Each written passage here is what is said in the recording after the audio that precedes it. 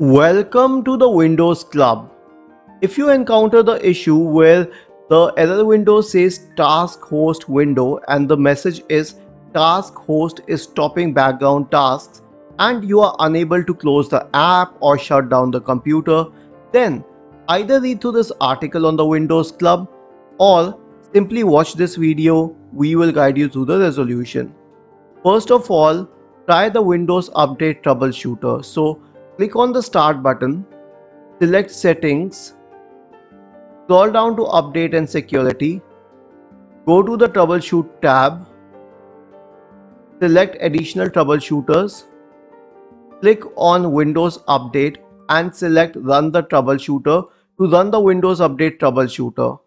Next, you can change the sign-in options. So click on the Start button once again, select Settings, go to Accounts.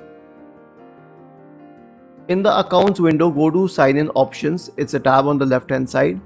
And then when you scroll down, you'll find an option which says Use my sign-in info to automatically finish setting up my device after an update or restart.